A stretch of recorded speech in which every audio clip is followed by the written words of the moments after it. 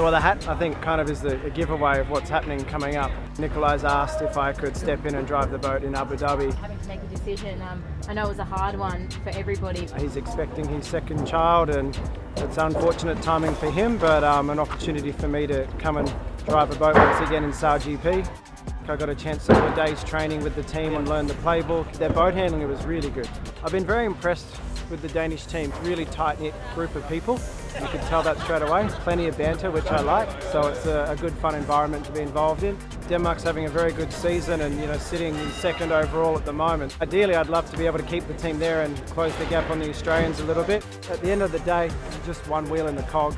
Hopefully it's a seamless transition and hopefully I can get some good points for Denmark.